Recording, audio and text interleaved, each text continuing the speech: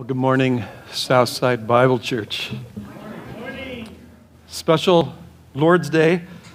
We're going to partake of the Lord's table together at the end of our service, and we have the blessing of corporately remembering what Christ has done, the ransom price that He paid so that we could be redeemed from eternal death in this world and sin. So Jesus, thank you.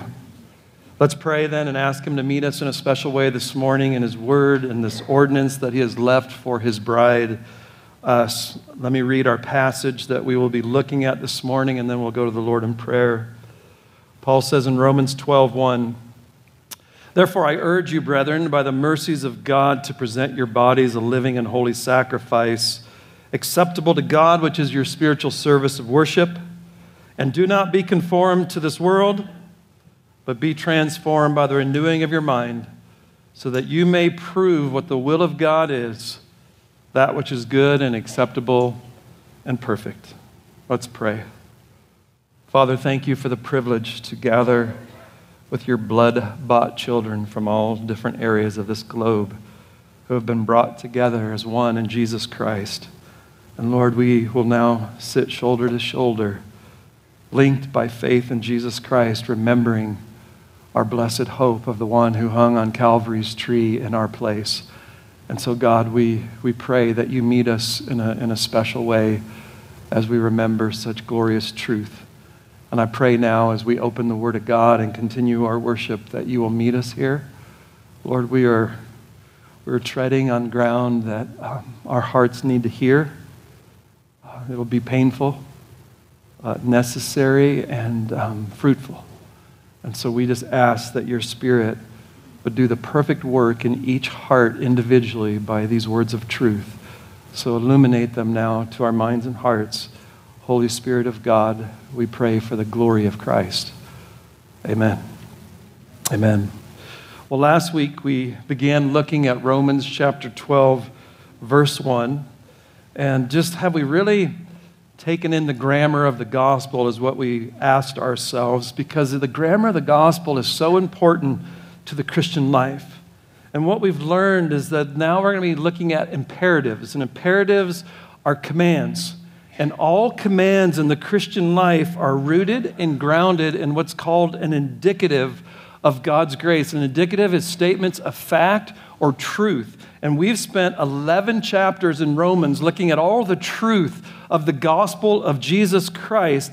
And that now is the foundation and the empowerment to go live the gospel imperatives that Paul is going to just start shooting rapid fire in the rest of this epistle.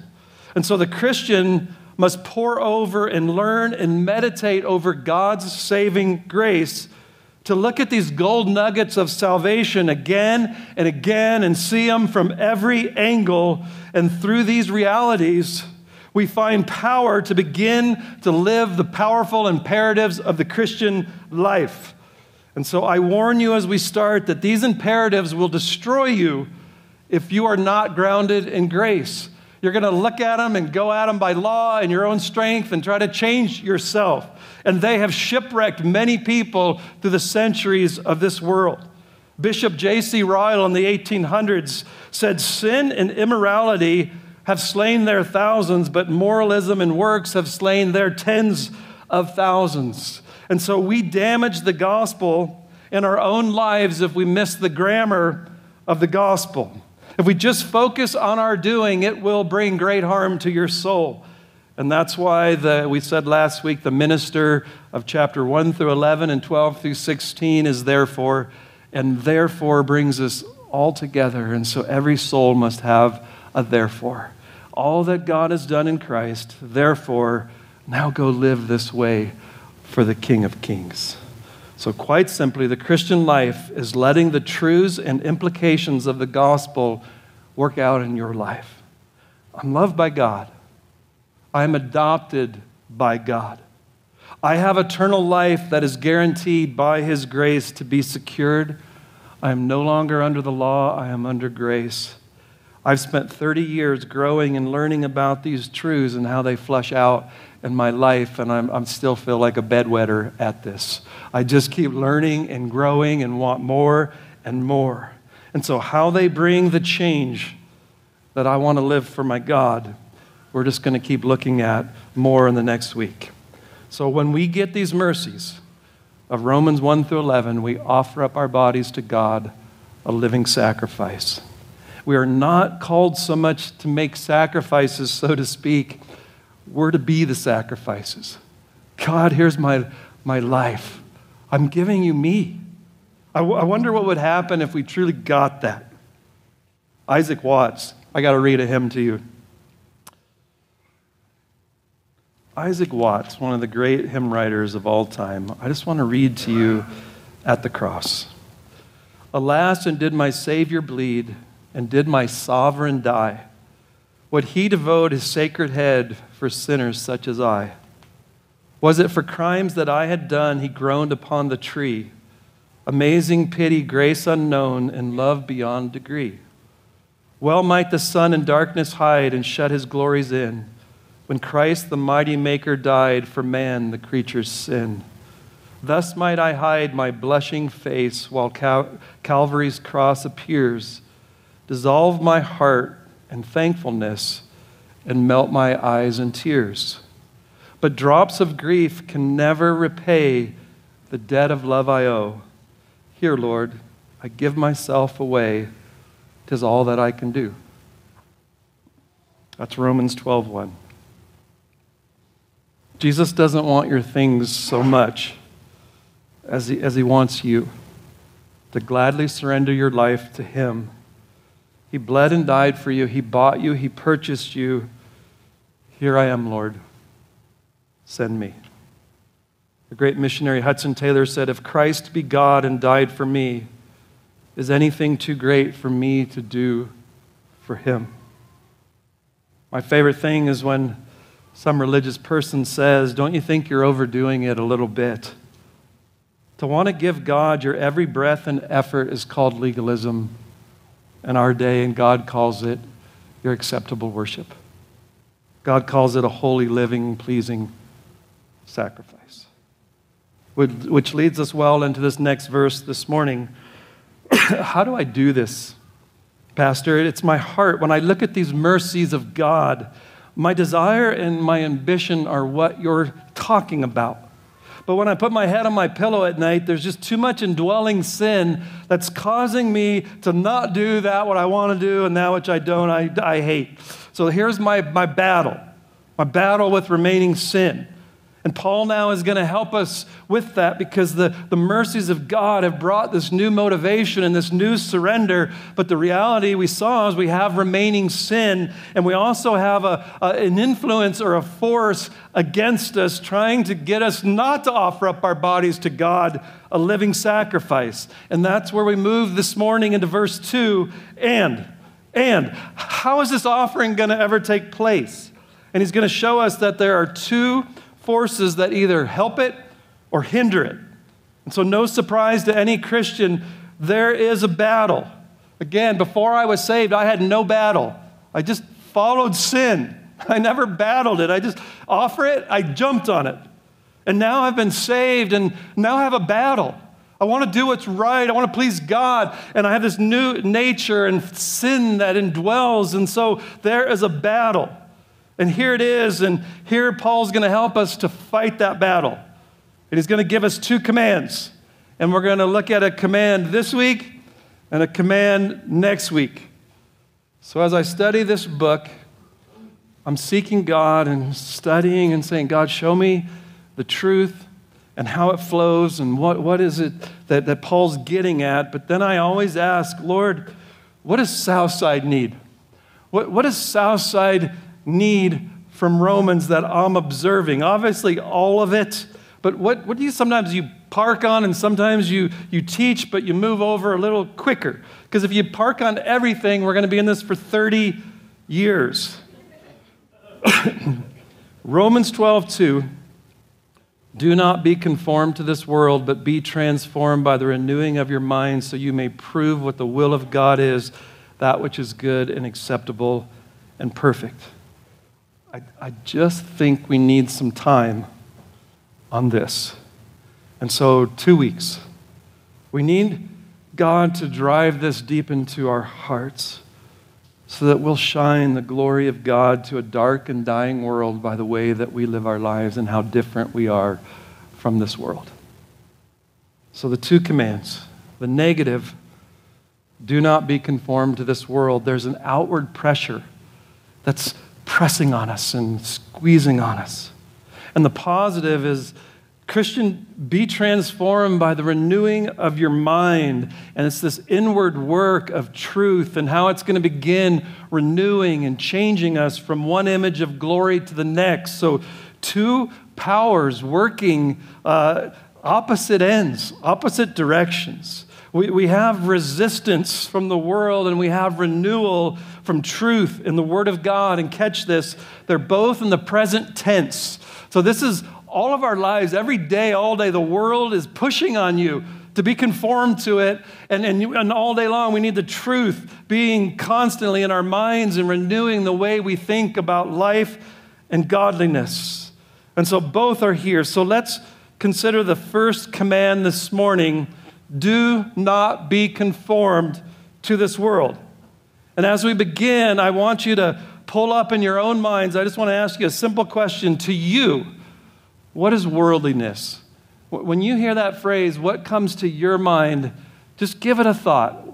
What is worldliness? How would you define it? What do you see it as? To me, if you get that wrong, you're going to be conformed to it. So this morning, we are going to park. What does it mean to be worldly? And sometimes I've heard it's like the punk rocker. It's the corporate executive with his little briefcase and materialistic, cheating everybody. Or it's the moviegoer that loves Hollywood and they're just saturated in it. It's the guy who golfs on Sunday, or the one who has a mansion, or the gal that wears too short of clothing. How do you define it? How do you define worldliness as you sit here?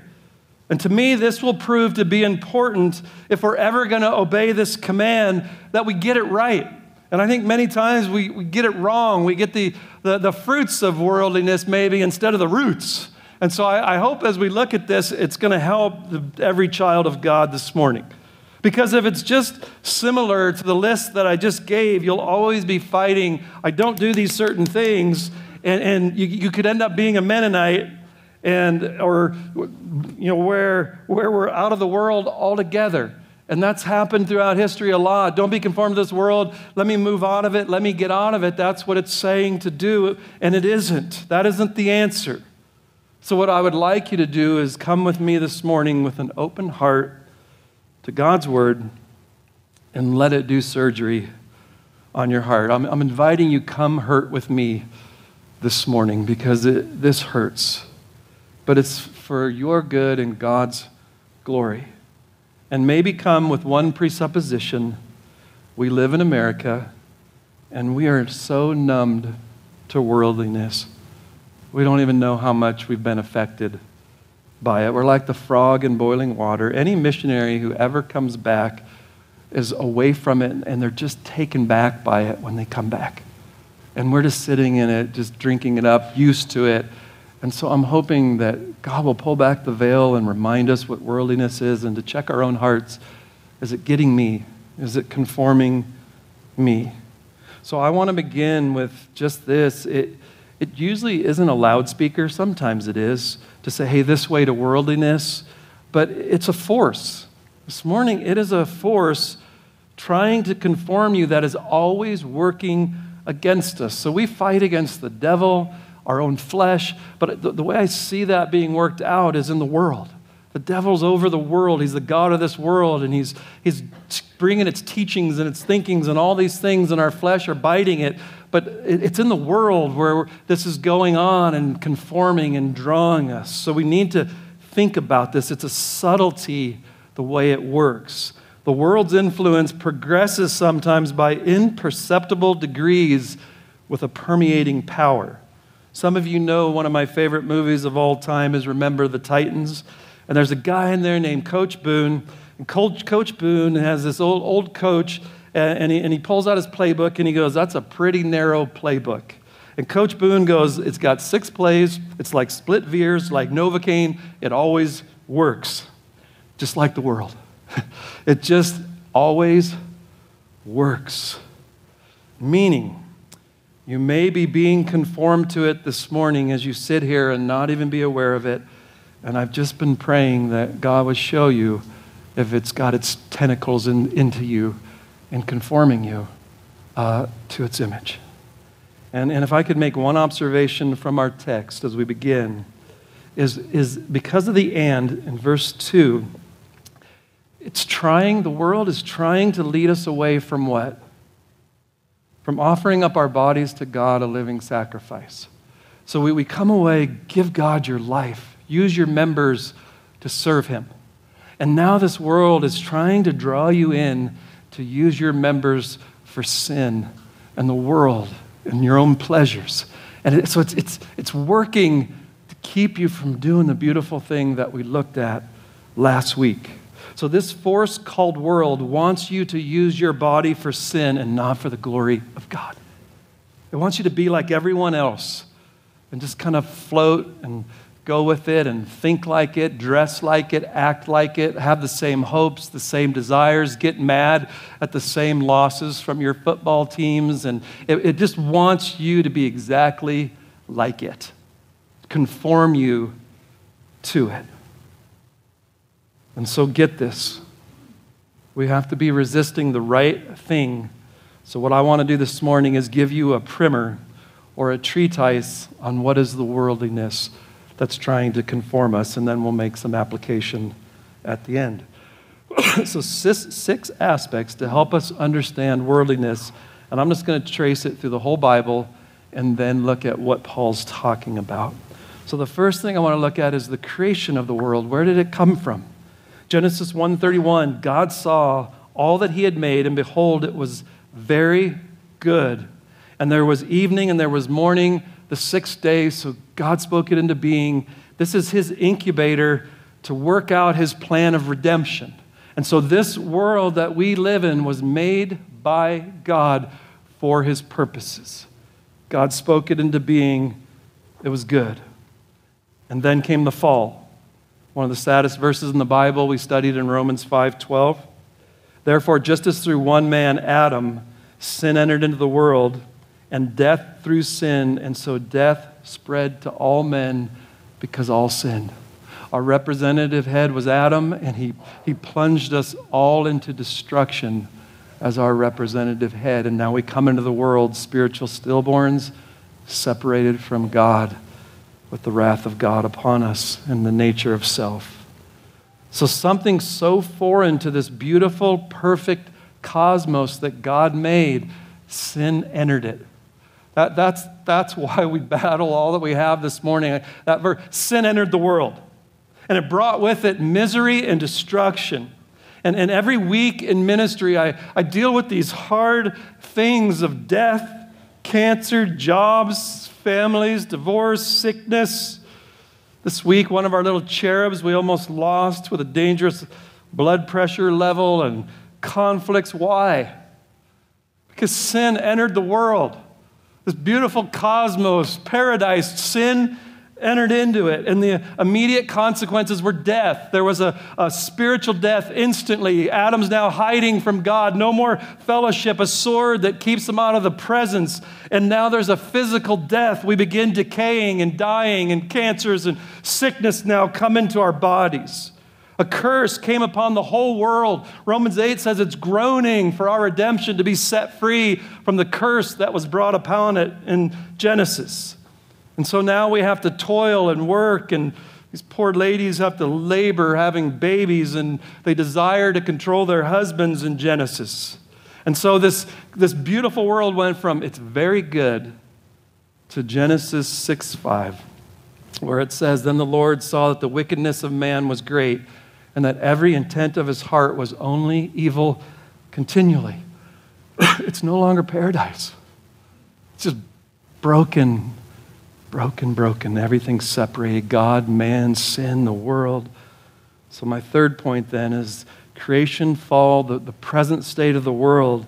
As we come into it, spiritually dead, and we're blind to the things of God. We're blind to his glory and his beauty and the purpose of this world. We come in broken and think that we're the center of the universe and everything's about us and revolves around us. That's what the fall has done. Paul said in 2 Corinthians 4:3, and even if our gospel's veiled, it's veiled to those who are perishing, in whose case the God of this world, the devil, has blinded the minds of the unbelieving that they might not see the light of the gospel of the glory of God, who's the image of God. They can't see it. The devil's blinded them now. 1 John 5:19, we know that we are of God and the whole world lies in the power of the evil one. And so now the devil's the God of this world. He's the power over this world, and that's all the chaos and brokenness and sin that we live in. He hates God. He just hates him. And so I want you to get this then. Every system in this world and structure and thought and program and ethic in this world is opposed to God. If you ever want to know what does God want, look what the world wants. And it's always the opposite. They're in antithesis of one another. And so this world is so broken because it just hates God and it wants self and pleasures, and this whole thing is a mess. In James 4:4, you adulteresses, do you not know that friendship with the world is hostility toward God? You can't have them. If you love this world, you hate God. If you love God, you hate this world. The two systems cannot go together. You cannot straddle both kingdoms. God either transfers you out of the kingdom of darkness to his kingdom of light. You can't stay in both. This world, whoever wishes to be a friend of the world makes himself an enemy of God. Please hear that and believe it.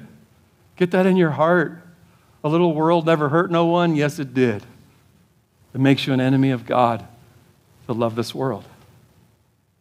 Romans 1 says that they looked at this creation, this beautiful world that tells you there's a God, and they suppress it in unrighteousness. Because I want my sin. I don't want a God to tell me how to live. I want to be God, and I want to do what I want. And so this whole world, it will not have God. It wants to be God. That's what has happened. And Paul says in Romans 1, they didn't see fit to have God in our minds. So the fall now is, I don't want God. I don't even want to think about him. I don't want him in my life. Put him out. And it says they would not, by looking at this creation, they would not honor him and give him thanks. They wouldn't give God glory and thank him. That's what happened to this world. It was made to glorify God and worship him, and now we won't. The world will not, and everything is an antithesis to the worship of God. These two cannot be bridged. And we live as if there was no God because our minds have been blinded. We live for the here and now. We have the heart of worldliness in us. And as we heard this morning, don't love the world nor the things of the world. If anyone loves the world, the love of the Father's not in him. I just don't know how you can say it clearer. For all that is in this world, the lust of the flesh, the lust of the eyes, and the boastful pride of life is not from the Father, but from the world.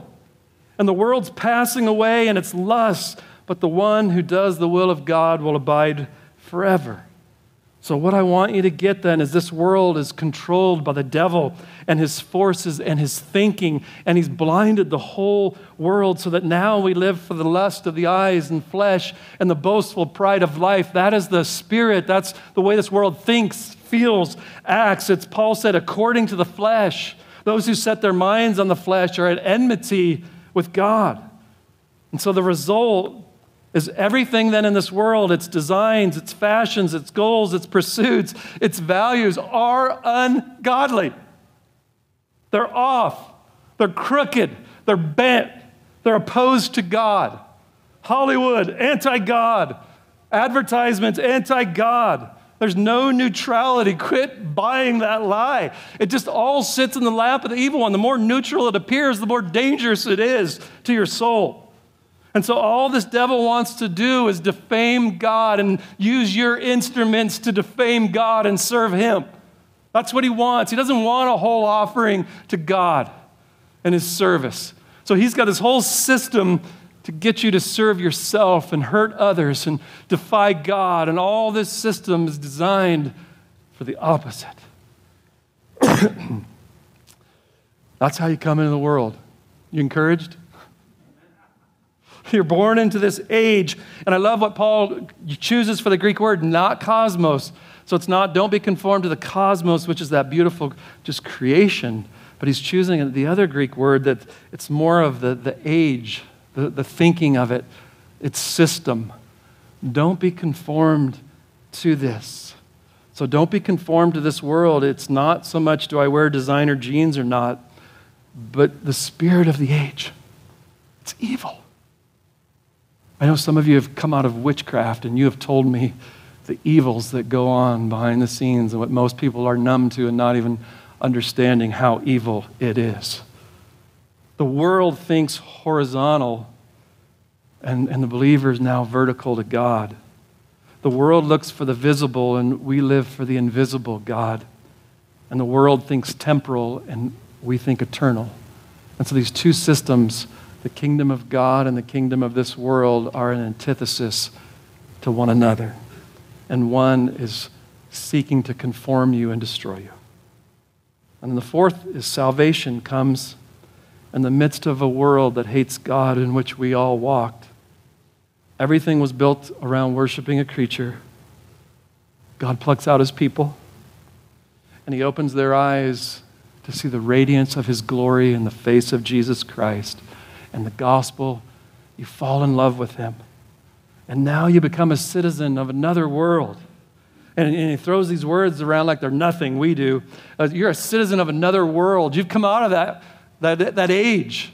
He's taken you out. He's brought you now. And now your world and life view is that from God and through God and to God are all things, to him be the glory forever. Amen. It changed everything. No one in the world will ever say that. And we've been plucked out to make God everything. And you set your minds on the things of the Spirit. You're now about eternity. And now you can offer your bodies up to God, a living sacrifice. And so I've said before, this world is like a black velvet that you put a diamond on, and God plucks you out. So that black velvet is this whole world system. And it smells and it's polluted. And God plucks you out now to shine and radiate. And so this world is the black velvet so that the glory of God would shine forth from your life. And so we're plucked out to radiate. So he's saying, don't go back to loving the black velvet. That's only there to show everyone what it's like to be lost and damned and everything other than God. Don't love it. Don't go back. You're done with that. I've lifted you up now to shine the glory of God in this world. It's now, let's get our hands on so much of this world and still be a Christian. It's not, my life is the same as my neighbor, but I'm just going to heaven. It's not, God's blessing me because this world is dripping out of my mouth and oozing out of my pores. I'm just so blessed. It's trash. I just keep finding new ways to pamper my flesh with all of these blessings. It's lies. You know how God's blessing you?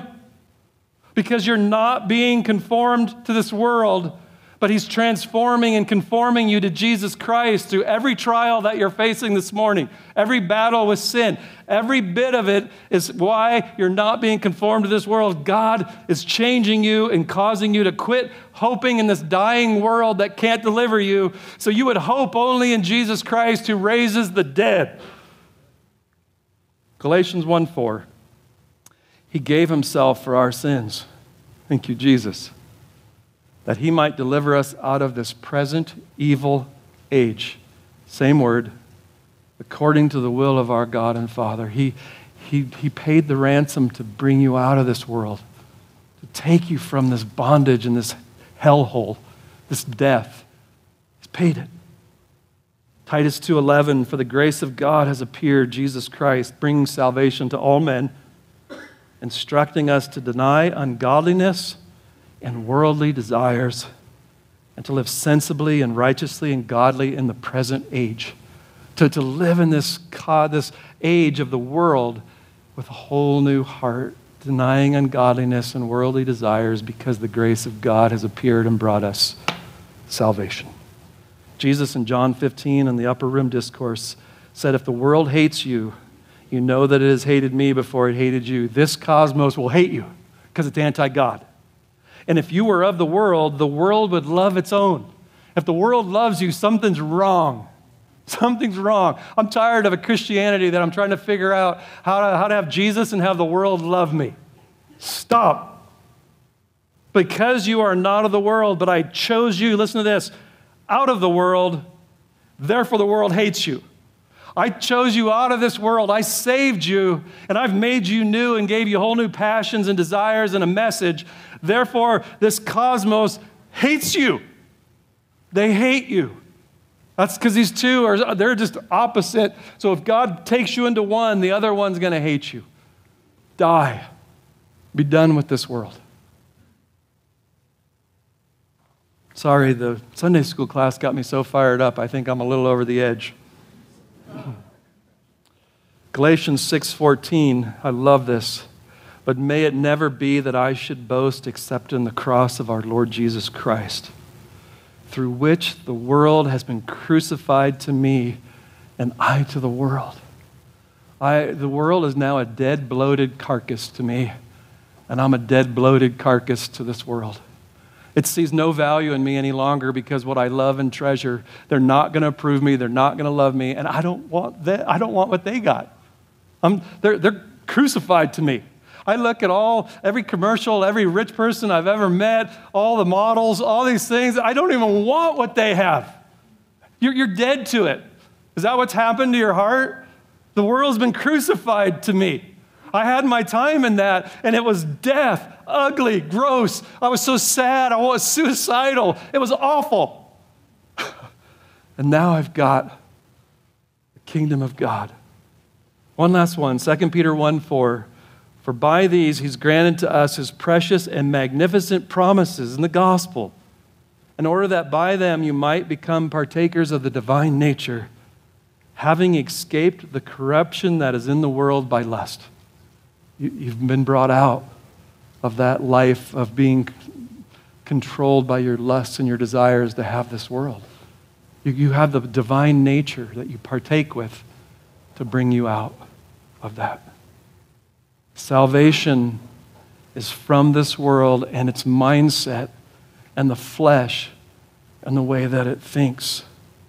So worldliness is not so much about what car or clothes or how long your sideburns are or whatever nonsense. Just so much deeper than that. And some of those are manifestations that for sure you got to deal with. Not the sideburns, but, worldliness is finding your pleasures and delights in something other than God.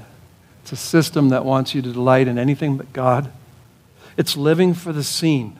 I got to have the gusto. I got to get it now rather than for the unseen. It's thinking that the here and now is what it is. It's not longing for your true home. It's making this home, trying to make this paradise. And that's all you do is live for the lust of your eyes and your flesh and your boastful pride of life.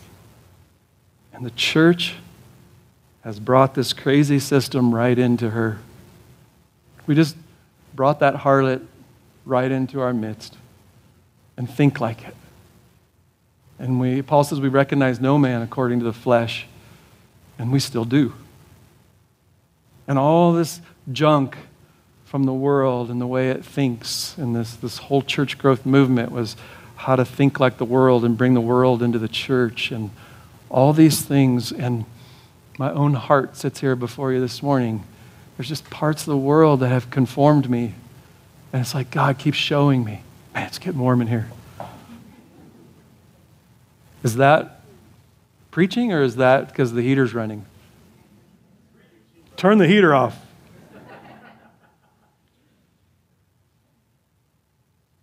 Sanctification. I hate to say this. That was all introduction. This is the sermon. So now he plucks you out. And in Romans 12:2, do not be conformed to this world. That's what this passage is talking about. So God, how then do I live while I'm in Christ and in Denver? Paul wrote to the Colossians and says, to the saints in Christ in Colossae.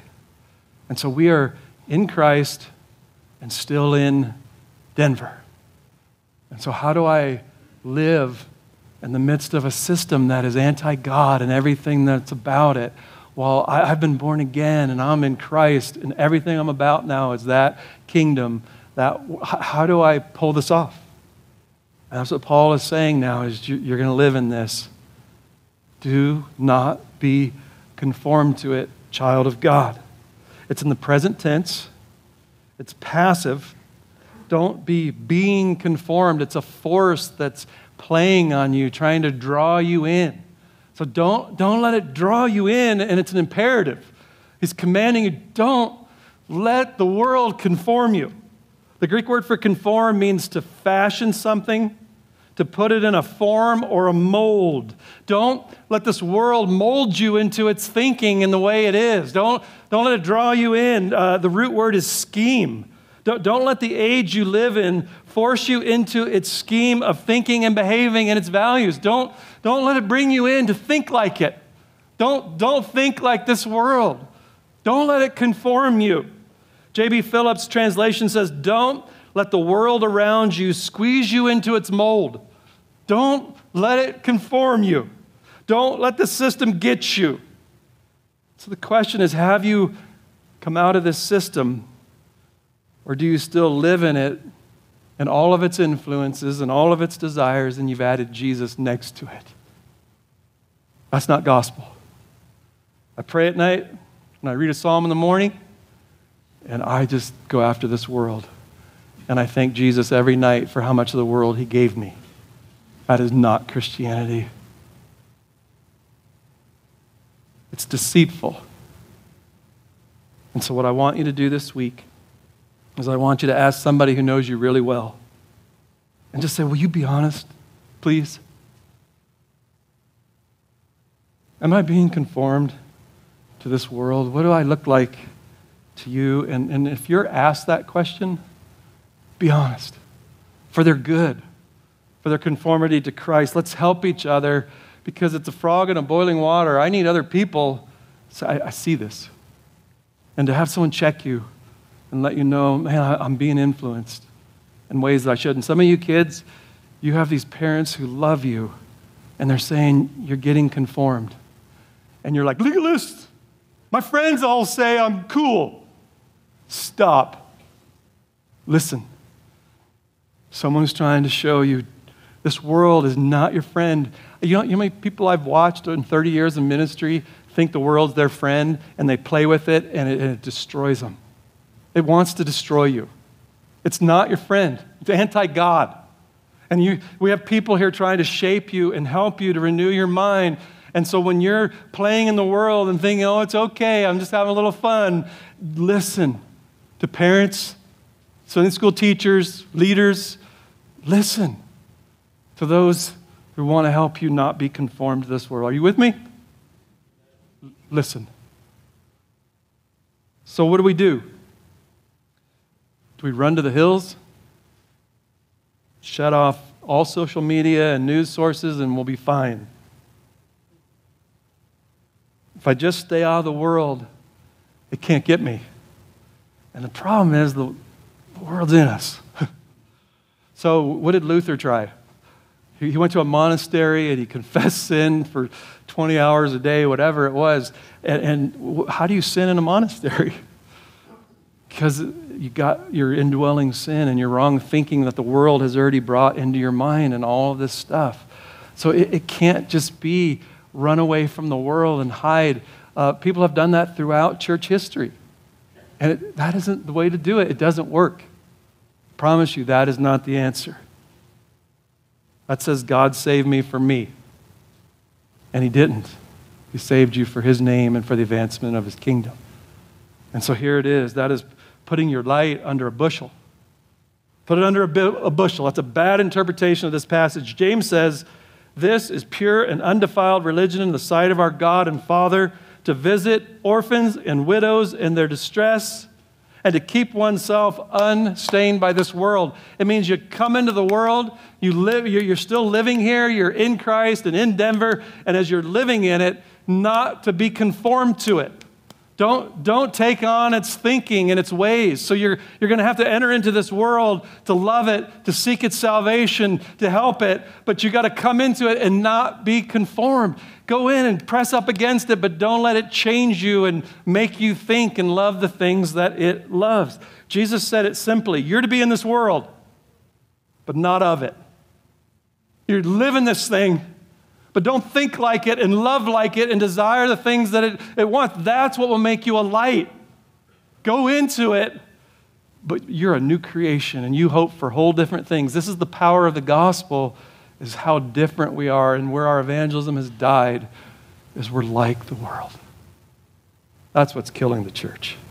David Wells put it well. He said, the church is no longer in the world, but the world has never been more in the church in its history. Man, we could spend a week on that statement. The church is no longer in the world, but the world has never been more in it. God, have mercy on us to be in this world, but not of it. So while we live in this world, while we seek to let our little lights shine, while we seek to win the lost to Jesus Christ, let us do so by our excellent behavior, and let us do so by not being conformed to this world. Let us be eternal in the midst of a temporal society. Let us live in Vanity Fair and show forth the fairest of 10,000. Let us sin have all around us while we proclaim our Savior in this world. And how quickly this crazy world then will ruin a sacrifice of Romans 12:1. And so look at what it's done throughout history. It made Lot's wife a pillar of salt. It made Achan buried under a pile of rocks because he coveted. Judas's guts were spilled out. Demas left us for his love of this present world. Ananias and Sapphira lay slain on the ground because they loved the approval of men. 4 soils, one was choked out and died because of its cares of this world. Killed him. Please don't let this world destroy you and call it freedom. If salt loses its saltiness, it's good for nothing. And there was only one way that salt can lose its saltiness, to mix it with dirt, to mix it with the world. And you just mix it and take the world in and keep eating it and putting it around you, and you'll no longer be salty. You'll be just like it. And then it says it'll be good for nothing except to be thrown out and trampled underfoot. I want to just read a few scriptures as we close. Jesus said in John 12:25, he who loves his life loses it, and he who hates his life in this world shall keep it to life eternal. 2 Corinthians 1:12, for our proud confidence is this, the testimony of our conscience, that in the holiness and godly sincerity, not in fleshly wisdom, but in the grace of God, we have conducted ourselves in the world, and especially toward you. We have lived with excellence in the world among you, Paul says.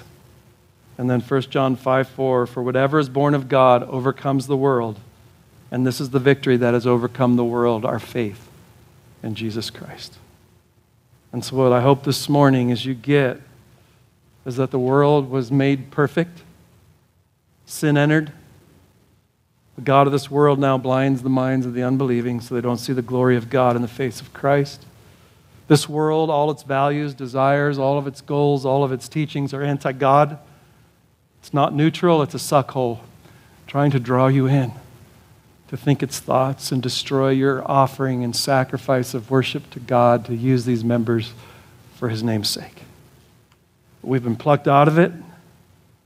We have to deny this world's way of thinking and living. If you spend your whole life, is my dress too short? Can I eat meat? If you just spend your whole life on those things, you're going to miss the heart of this. Has the world's way of thinking taken over me? Don't think like it anymore. But next week, be transformed by the renewing of your mind as the scriptures reveal Christ to us. And then lastly, there's going to be something called glorification. And there's going to be a new heavens and a new earth, where everyone on that new heavens and new earth, their main object, their center of all, will be the worship of God. And there'll be no more sin, no more influence of the world or the devil. Everything we value, desire, goal, taste will be for the glory of God, and we get to spend eternity together with that focus. So the end of this battle is absolutely glorious, and I commend you. You will never get to the end and say that was too much. That was too much battle. Revelation 11:15, the seventh angel sounded, and there arose loud voices in heaven saying, "The kingdom of the world has become the kingdom of our Lord and of his Christ, and he will reign forever and ever." Amen? Amen. Application. I have 20 points. So I'm going to make some big decisions up here on the fly. First application, what really is your hope? I just want you to wrestle with the new mind. And if I'm still in this world, my hope is this world. And every time I don't get what I want in this world, I'm angry at God and I'm mad. My hope's this world. And when my plans don't work out for my kingdom and this, I'm mad. And so this is kind of this gut check. What am I about? What is my hope? And I pray it's that kingdom that's coming. And that's what we're looking for and living for. And I can hold all things loosely on my way to glory. And do you need to cut back how much of the world's thinking you take in on a daily basis? Just stop and be reminded of what this world is. And are you taking in its thinking all day long and wondering, why do I not hunger and thirst for God? I just eat up everything in this world. Some of you are the best at sports talk radio, and you know everything about every detail of the Broncos, and who cares? And you spend all your time always listening to the world. And it's just, I get my phone out and I spend 3 hours so I know everything that goes on in this world that hates God. I could save you 3 hours. Everything you read is people who hate God. Amen? So just, my own heart, what do I need to check? That I live in this world, but not of it. And am I just taking in too much of it? And I promise if you are, you're not offering up your body a living sacrifice. You're just not. And so this is the part that hurts, to do an honest gut check about what I am taking in of this world and how much. Because there's nothing wrong with knowing certain things about your trades, your hobby. I'm not saying that. It's this thinking. And if you're always taking it in, it's not neutral. Just check that.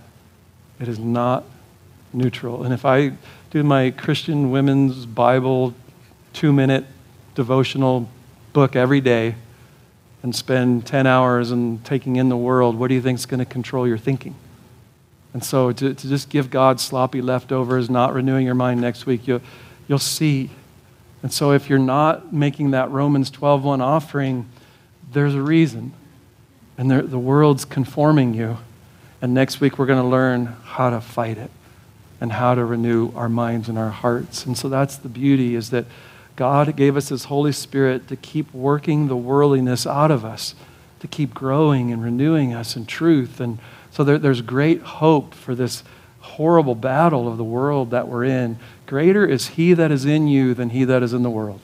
Leave with a great hope that you have something greater than this world that's trying to conform you. You have the Holy Spirit of God within you. And so next week we're going to look at the positive beauty of what God can do to overcome this world. And here's my 20 points of application. I'm just going to do one. So I've been thinking, what are ways that the world's conforming the church? And one of the ones that just hit me that I'll just touch on is just gender, marriage, the role of a man and a woman. And so what's happening is the world is telling us what you don't even know if you're a male. You don't know if you're a female. It's okay if guys marry guys. There's all these things that you're being told and taught, and it's coming into the church. And so where we're coming now is the world's trying to conform us into its image, and we're the ones who have the truth, and we renew our minds and change, and we see that God made marriage, and He made it beautiful, and He said it's between a husband and a wife, and they come and they cleave together, and in union they can have spiritual and physical and emotional intimacy.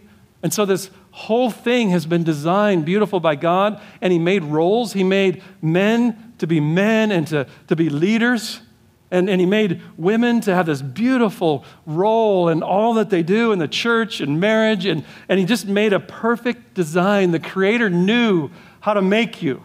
And so what you're doing is the world's coming and saying, no, this is how you have to think. Throw off all this old school stuff of the Bible, and it's just conforming. And I've watched this again and again. That first step off the cliff is, what's wrong with a girl liking a girl? And it just started there, and then it just flips to, well, what's wrong with abortion? What's wrong with, and then it just gets to where you finally just apostatize and throw away the gospel of Jesus Christ. And it's this world trying to conform you and bring you in.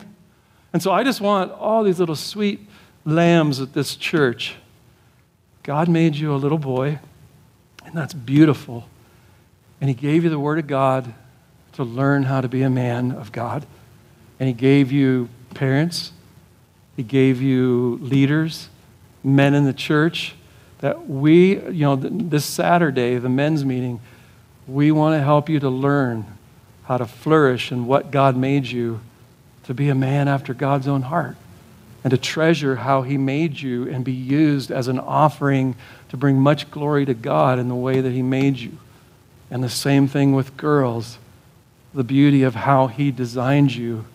And so I want us to come and let the older ladies, we have some of the godliest older ladies to teach you how to be godly women versus trying to be men. Okay, girls, don't try to be men. God made you beautiful. And the design, it's so awesome. Learn. Renew your mind. The world's squeezing you, telling you something different than the Word of God, and it starts with that little thought, and I'm telling you where it will lead you. You're going to wake up and go, what happened? And so just don't let the world squeeze you into its thinking and tell you that you can change your gender, or I need to be a man if I'm a girl to really be complete. And all these things are lies from the world trying to conform you. Treasure that God made you a boy or a girl or a man or a woman. It's His beautiful design. And treasure that marriage is a male and a female to put on display the glory of the gospel as the way God designed it. And so don't let this world conform you and tell you that all deviations from His beautiful design are normal or okay. Renew your mind. And I know there could be some sitting here right now and just going, that's mean. Pastor, that's evil. And I want you to know, I love you so much that God has a design and a plan to bless you. And so this isn't to harm you or hurt you. Every one of us got kicked in the shins today with our sin of worldliness. So it isn't picking on anybody. It's we all have to renew our minds in truth. And so I beg you to not listen to this world and take those steps off the cliff of saying, no, I think there's a better way. No, that's not what the Scriptures really say. And so don't be conformed to this world. And I'll throw out one last one. The world, if you go to the world for parenting advice, it'll be wrong every time. So just pray over it, and it's crept into the church. And so if they call it Christian, that doesn't mean it's Christian. Go to the Word of God and learn how to parent by the Word of God and with the examples that God's given you in the body of Christ. And so I got a whole bunch of other ones. Cancel culture, question authority, we go on and on. I'm going to shut up. Do not be conformed to this world, but be transformed by the renewing of your mind. Let's pray. Father, I thank you I want to make this offering. I want to use my members to make much of you. I want to glorify you in the way I think, act, behave, speak, things I say in public, private. God, I want to be the same man in secret as I am in public. Lord, we desire to be salt and light. And so I pray, Lord, that we know there's a force trying to keep us from serving you the way we desire. And this system is so big and deep and evil and pervasive. It is the air we breathe. And I pray, don't let us breathe it so much. God, let us breathe the pure oxygen, the pure air of the Word of God that renews minds and lives and hearts. And so help us to do the hard work this week, to examine our lives and see areas that need to be cut back, mortified, maybe cut off. Maybe a hand needs to be cut off this morning or an eye plucked out. God, whatever it is that is conforming our thinking and messing with us, Lord, let it be thrown out, thrown off this morning by the grace of God because of the mercies that we have found in Christ Jesus. Let it be that we are under grace and makes us hate and deny ungodliness and worldly pleasures and desires in this world. God, let the gospel flood our hearts to want to push off everything that's anti-God. And I thank you for this beautiful word. And it's in Christ's name that we do pray. Amen.